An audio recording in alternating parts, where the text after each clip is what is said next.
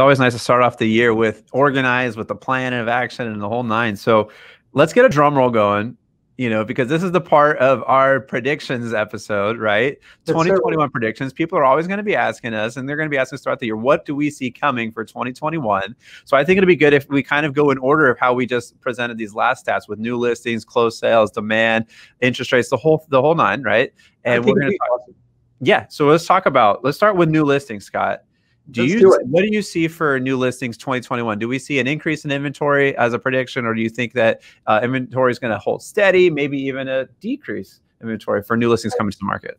Well, what we do know too is past trends can be an indicator of what we'll see this year. So if we look at just seasonally adjusted numbers, we know traditionally in real estate, after the holidays are over, people get back to school, get back to work, they start thinking about what they're going to be doing, and a majority of people, if they've got school-age children and are going to be making a move, they're thinking, we kind of like to be wrapped up by the end of the school year. So that's one thing that we see, and I don't really see a change in that portion of it. The other portion is our baby boomers, those that are retiring, and we've seen a huge uptick in online searches for cities, communities all over the country. So we know that the interest is out there for people thinking where they might move, even within California, moving to different areas to get closer to children and grandchildren. I would say, Lane, my prediction on that would be for our baby boomer clients, especially since we know this generation is getting closer and closer to retirement, and in retirement in many cases. I think our baby boomer clients are going to be on the move even a little bit more so than we've seen in the past. That's my prediction part of it. Yeah, and that might help inventory for sure. So I think I'm right along. I think it's going to be relatively steady, relatively similar, maybe a slight increase in inventory, which would be great for a lot of our home buyers that are out there looking. So in transitioning, so let's say we do see a few more homes come to market in 2021. How many closed sales are we going to see in 2021? Is that going to go up? Is that going to go down? And, are there going to be concerns for homes being able to close in 2021, or is the market still going to hold really strong? Well, again, if we look at what's been going on this last year, as we said, there is so much heightened demand. With the gurus that we talk about at the big banks, our mortgage brokers, we're not going to see any huge change in interest rates. That's what they're telling us. And these are VPs at Bank of America we've been speaking to, our go-to guys at JMJ Mortgage. Several different sources are all pointing to the fact that even with the administration change in the White House, that interest rates are probably not going to take any major changes this year. If we look at that as the driver, the primary driver for the high demand, plus the fact that the millennial generation with their strong dual income situations, those things are going to stay strong. So I think demand is going to stay high. So if we see a little uptick in home prices, it's just going to level out that marketplace. And also, I'm going to say, I look back 30 years here in coastal Orange County, it's never, ever really been a buyer's market. And I hate to break the bubble to our buyers, but it's never been heavily weighted to the buyers except for a couple blips around 2008 and 9/11 and maybe a couple of the other recessions that we've seen. But these are literally short couple month blips. So without laboring the point, I'd see a little easing for our buyers in 2021, but I don't see the floodgates opening. I really don't. Yeah, I think I'm on the same lines as you as far as, so going back to, new listings, a steady increase, if not the same. Same with closed sales. I think the supply and demand correlations, they're both going to increase together. So yes, just as many homes that are going to hit the market, we're going to have a little bit more of demand as well, because interest rates are going to stay low. But I also think the fact of the matter is there's still a lot of home buyers and home sellers that are on the sidelines right now waiting for the COVID thing to hopefully subside a little bit. Maybe a vaccination coming up here will hopefully ease things. Maybe it sounds like maybe in the summertime of next year. And those might be folks that might feel a little more comfortable either putting their house up for sale or going in and purchasing and taking a look at some homes. So I do think the inventory and closed sales are going to increase a little bit in correlation with each other together. I agree with that. And in closing out that topic, you know what? Uncertainty fosters inactivity. So I think hitting on what Lane said is the more uncertainty that we have out there, the more inactivity that you have. People like to make choices and decisions based on facts and knowns and then act on those facts and knowns. So Lane, you're absolutely right on. And I would say that would be another, perhaps third factor in what we're talking about with our predictions for next year. The more certainty that can come into people's minds and homes and ideologies, I think then the more impetus for action, which would be to make some of those moves they're just thinking about they're doing, whether it's transferring jobs, whatever. So I'm going to add that as a third uptick there. As we see more certainty, I think we're going to see more movement and an increase in homes coming on the market. Yeah. So far, we're going to see hopefully more new listings in 2021. We're also going to see more closed sales in 2021.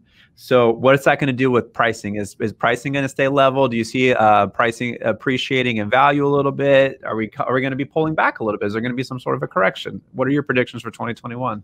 Wow. This is really a fun episode. I got to say this because, usually we're so much hindsight driven, looking at forensics, fact based, and we're going into uncharted waters here. Again, new administration in the White House, post-COVID environment. And I'm drawing so much from having been a full-time real estate professional for 33 years and weathered so many different markets, ups and downs and so forth. But Lane, I've got to go back to, what I felt over the years in our marketplace. There's always high demand here. It's a wonderful place to live. The climate is fantastic. The job market is strong. Arts, entertainment, leisure are off the charts. We're close to the ocean. We're close to the mountains. There's reasons why people want to live here. I don't see any lessening or diminishing, in demand. And frankly, that's the dilemma that a lot of people have when they're thinking about, moving away, these baby boomers. It's really the good life here in Orange County. And I see the good life continuing. And again, encapsulating, it's going to be a place people want to live. It's going to be a place, unless there's a compelling reason, a lot of people still don't want to move away.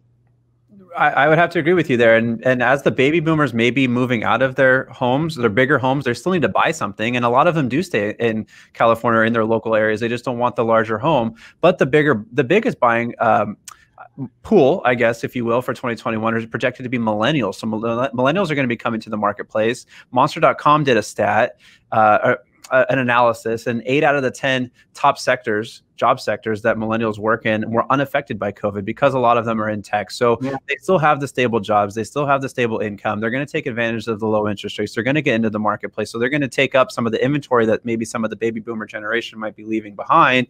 And in that case, for what I see, I think that there is going to be a small amount of appreciation for homes in 2021. I don't think it's going to be as much as we saw in 2020. I think it's still going to be there. We also read a lot of articles and we follow a lot of economists, specifically in the real estate industry. And every single one of them, whether it's 0.4% appreciation to as high as 6 or 7 in some of the articles that we've read, they're all predicting some sort of an appreciation. So I do see that everybody seems to be on board and on the same page that we are going to see some level of appreciation for 2021.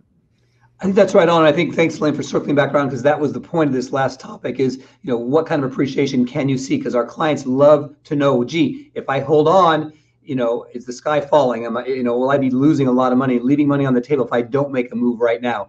And as real estate consultants, as advisors, we want to be giving you the most up-to-date information we can get from our experts, but also the anecdotal, as you're hearing from Lane and I saying from our boots on the ground and what we're seeing every day. And kind of on that note, I wanted to add one more thing. We hear in the media and we see so much, mass exodus from California. Everyone is moving out of state, and there's the top 5 destinations, et cetera. But if Lane and I and Philip look into our business in the last quarter of this year, even the consultations we're having, to Lane's point just a moment ago, a lot of our clients are saying, you know what, we really like it here. We would just like to cash out on some of this amazing equity we have, and we'll downsize. Maybe it's to a senior over 55 community. Maybe it's to a smaller condo, staying within Orange County. Maybe we relocate from Huntington Beach down to South County, maybe 30 minutes down the road and not out of state.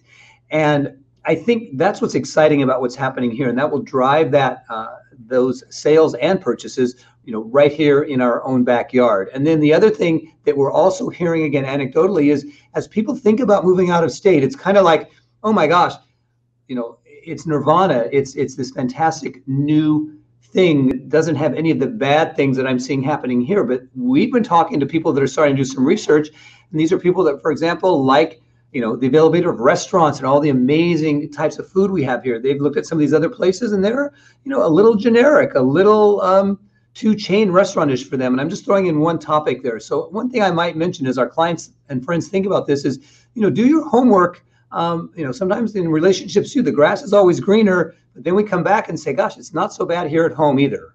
Yeah, and we're noticing a lot of our clients maybe that went out of state several years ago. A handful of them are starting to come back, and they're maybe looking to come back to California. But then it's a little bit tougher because home prices have gone way up since they left, and the affordability has maybe gone down for them since they moved out. So again, like Scott said, grass could be always green on the other side. Make sure you do your homework to know and feel that this is going to be the absolute best move for you in doing so.